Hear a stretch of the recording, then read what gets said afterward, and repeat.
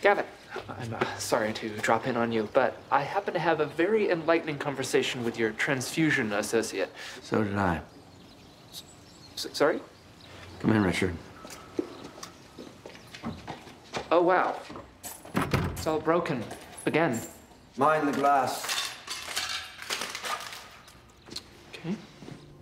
He's writing a tell-all? Apparently, he landed a very lucrative deal to air my dirty laundry over the years.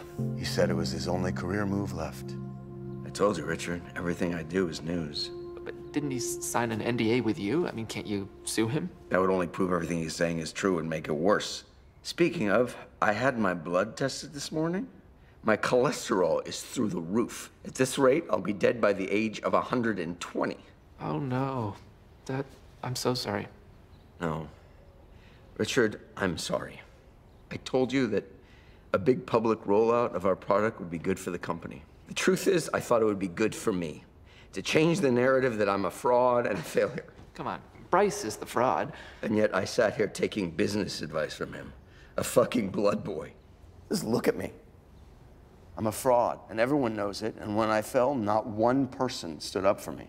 What does that say? I just think it's all over for me now. No, it's not over. Look, I chose to partner with you. That says something. You didn't want me. You wanted the patent. If I had just given it to you, you would have walked out that door and never looked back. Fuck it. I'm done. Done? No. No, Gavin, you're not done. I mean, what about our company? What about the new internet? I don't know. I don't know. Gavin,